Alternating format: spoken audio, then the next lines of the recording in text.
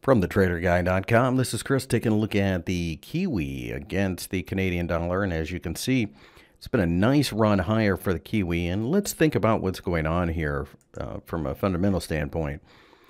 The Kiwi tends to follow, it's a proxy essentially for Asia.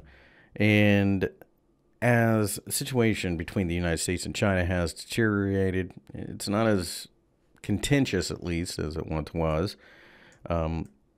That has put some weight upon the Kiwi, but perhaps a little bit of a relief rally lately as well. And, of course, we all know that the Canadian dollar is highly leveraged to oil. Oil has gotten absolutely hammered, and this does coincide quite nicely with the breakdown in oil.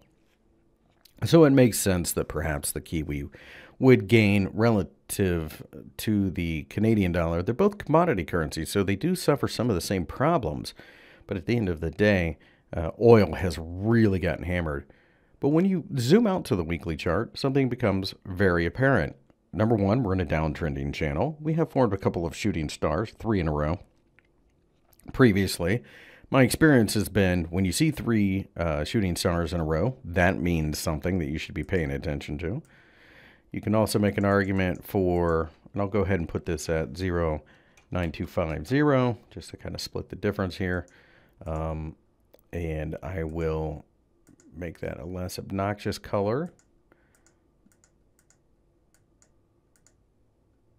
And you can see where there's a real argument for this market falling apart.